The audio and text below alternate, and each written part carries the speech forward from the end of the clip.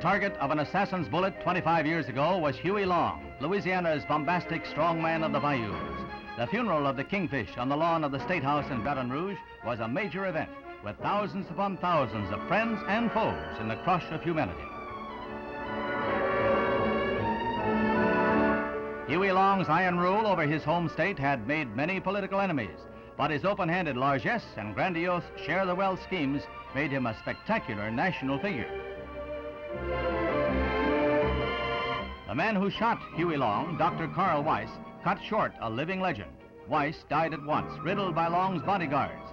But as for Huey Long, 25 years later, his name and legend are still potent in the Bayou State.